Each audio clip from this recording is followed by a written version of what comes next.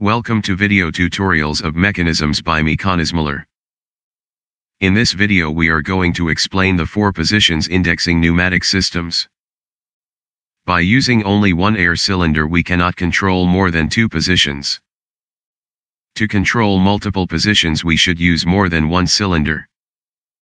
If we want more than 2 positions for the indexing, up to 4 indexing, we should use 2 air cylinders with different stroke sizes as shown here. If we want the indexing distances to be equal to each other, then the stroke of the long cylinder should be twice as long as the short cylinder.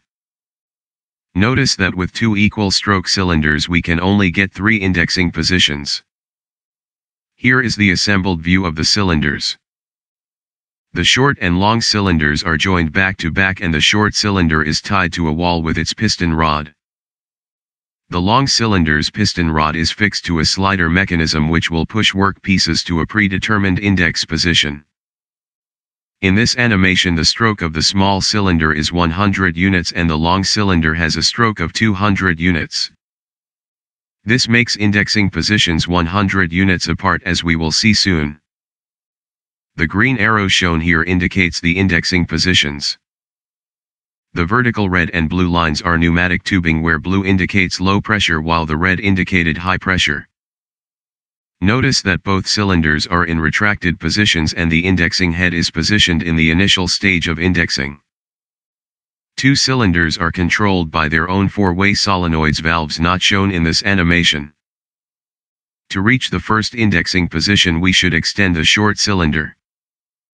We accomplish this by energizing the short cylinder solenoids.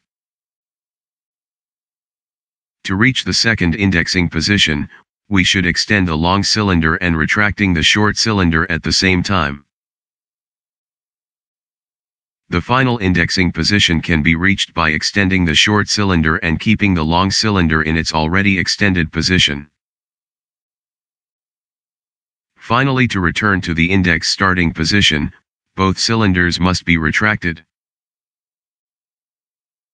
I will do the process a couple of times so you can visualize the process in operation. Please note that the colors of the tubing and the cylinders are changing to reflect the appropriate operations. Control of this kind operation becomes much easier for an average person by using Arduino-like control devices. Thank you for watching our video. If you enjoyed this video, please give us a thumbs up and subscribe to my channel.